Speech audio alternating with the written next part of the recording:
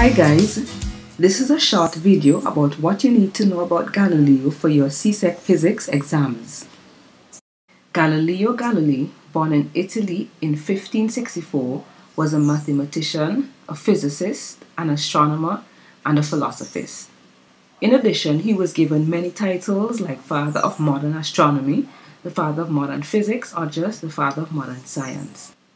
His method of careful observation and experimentation contributed to several groundbreaking discoveries of his time and propelled the widely adopted scientific method. Most beliefs then were based on philosophy or religion, but he used experimental evidence to prove if something was true. He relied on accurate readings from instruments and did not make up or imagine the data in order to prove a theory. This is how the scientific method started. The scientific method is what we still use today to come up with various scientific theories. The steps involved are: first, you make an observation of some physical phenomena. Then you ask the question, why? You try to come up with a possible reason or an explanation for your observation. This reason is called the hypothesis.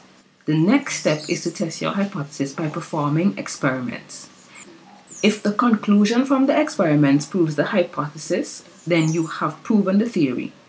If it doesn't, you must now come up with a new hypothesis and a new experiment, repeating these steps until you have a new theory. These are the other contributions he made to science. He observed a swinging lamp in church and discovered that the length of the lamp affected the time it took to complete one swing. We'll look at this concept some more when we talk about the factors that affect the period of a pendulum. He improved the telescope and used it to study the heavens.